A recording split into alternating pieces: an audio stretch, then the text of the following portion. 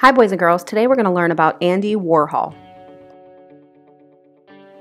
Andy Warhol is from my hometown of Pittsburgh, Pennsylvania, and he was a very famous pop artist, and he was a printmaker and a photographer.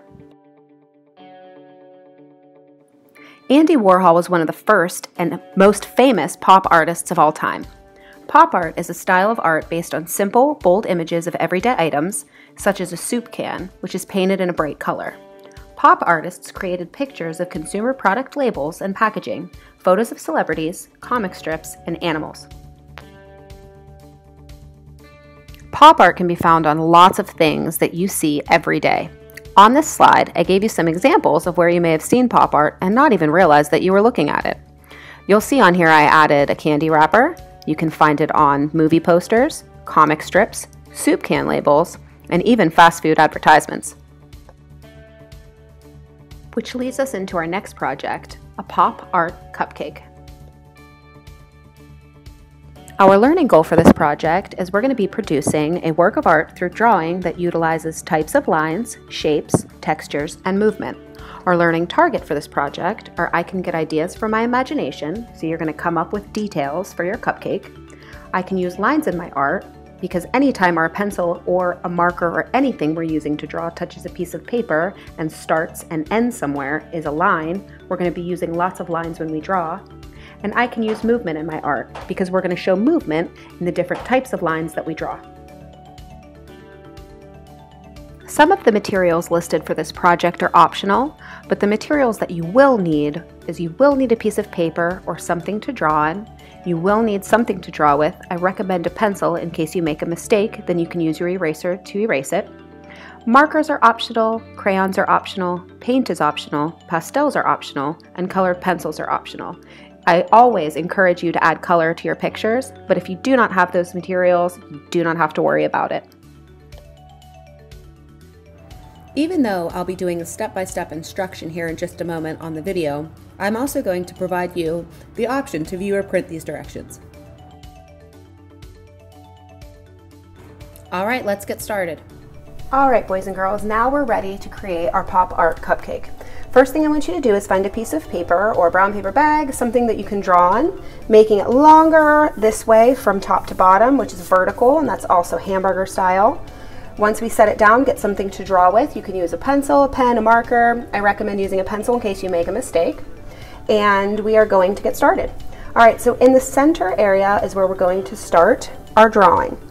And for this drawing, remember, we're focusing on lines and movement with our lines. So the first lines that we're going to create are two diagonal lines, and they're going to be right towards the middle of our paper.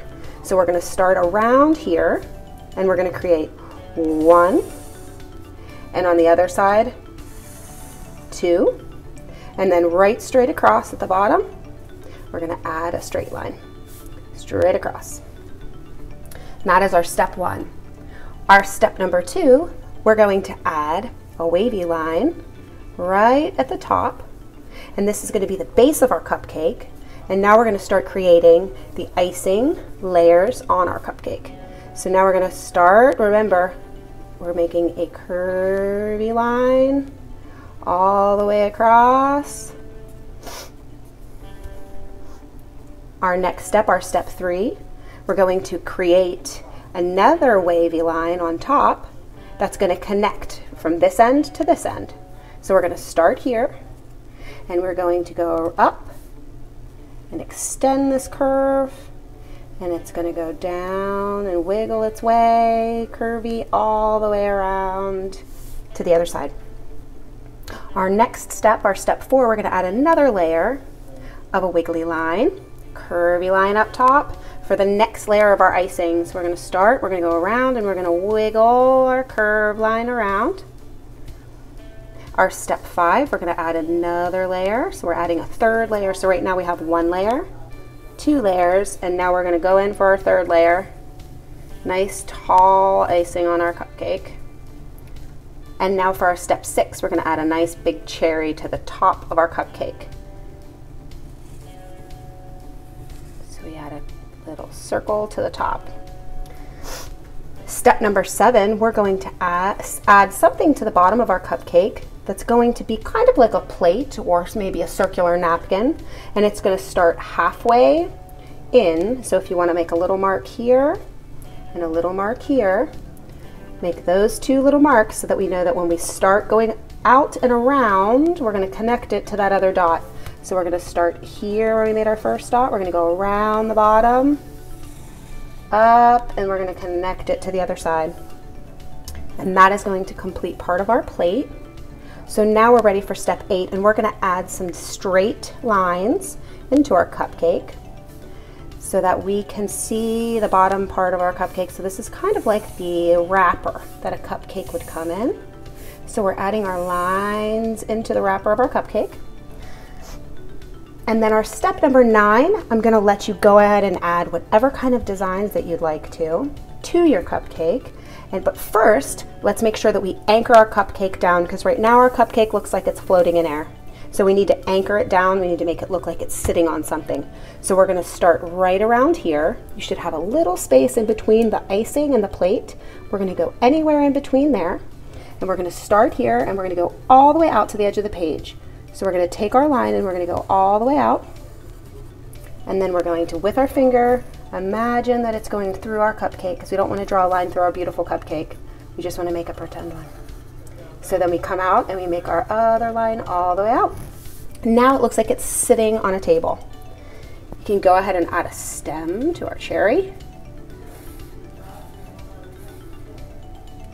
And now you can go ahead and add some designs. If you want to add some sprinkles to your cupcake, you could add some sprinkles.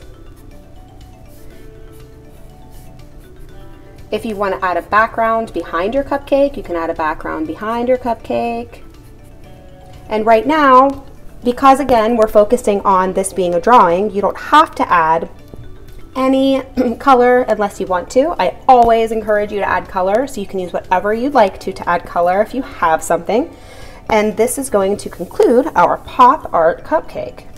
And what makes it pop art is that when we do add the color and we have the bold lines and the big shapes, that's how we know that this is a pop art project. So now go ahead if you want and add some color. If not, go ahead and upload your project now.